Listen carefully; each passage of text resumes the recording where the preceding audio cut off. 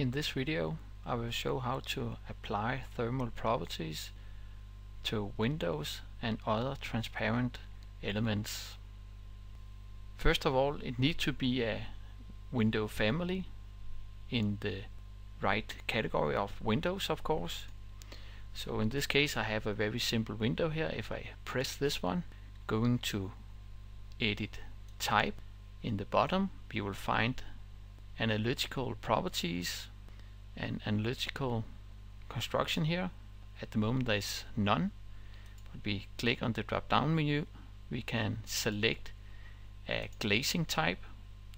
So this is in a way limit. You cannot build up your own glazing system, but you can choose from this quite huge library here, and I think that should be the one you are looking for. So we could take like this one, double glazing, clear low energy, and when we select it, it will calculate the U value of the window and the solar heat gain coefficient. That's about how much energy that goes through the window. So in this case it's actually a very low one. There's not coming that much passive solar gain through these windows. The last one is the visual light transmittance, and that's how much of the light that comes through this glazing.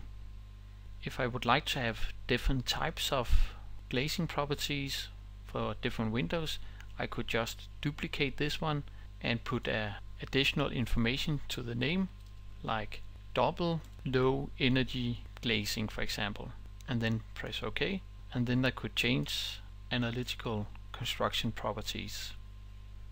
And finally, when you have specified or duplicated another type of window, you can click OK, and then it will update to these windows.